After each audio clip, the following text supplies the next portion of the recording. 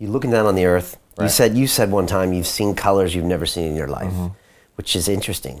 Like, I guess because us as humans, we haven't figured out how to create those colors, right? So I remember my very first, I launched at 4 in the morning from Florida, and there was 10 things that happened during launch that were amazing sights.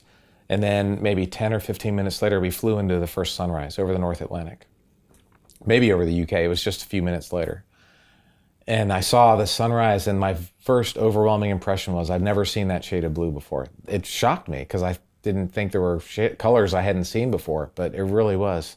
And the pictures we take are amazing, but the chip doesn't capture, it makes one blue too much and it misses the green, or the chip does not detect or sense light the way our brain does.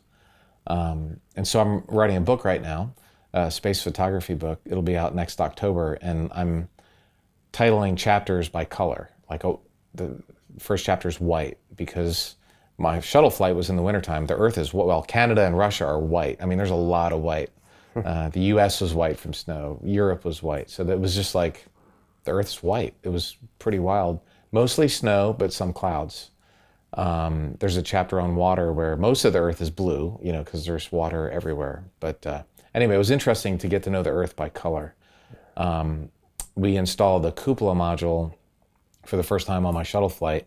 And I remember when I opened the windows, well, I opened the window shades for the first time, and that thing is just incredible because there's 7 windows, and you can like stick your head and be surrounded by space. Now there's window panes, so you can tell you're in a spaceship. Whereas during a spacewalk, you can't. Like, you can push your face out and kind of be in space completely. But in the cupola, it's a similar experience. And whenever we would fly over Australia, the whole space station would become red. Just because Australia is red, the outback is red. And so when I think of Australia, I think of red.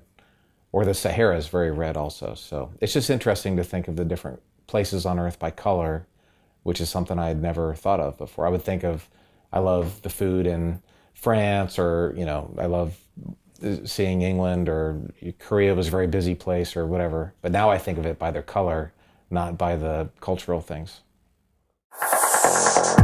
Continue watching this fascinating conversation for free by clicking on the link below to visit our website, learn from the best minds in the world, and connect with a community of passionate people building the best versions of themselves.